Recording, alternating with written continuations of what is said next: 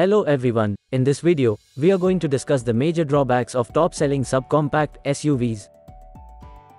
HyundaiVenue and Kia Sonet share the same platform, and its major drawbacks are less rear space, underpowered, naturally aspirated engines.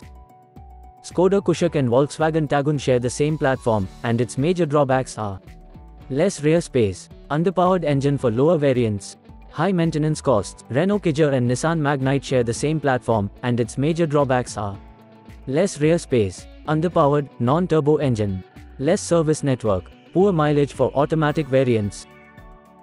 Tata Nexon's major drawbacks are unrefined petrol engine, fit and finish issues, service center issues.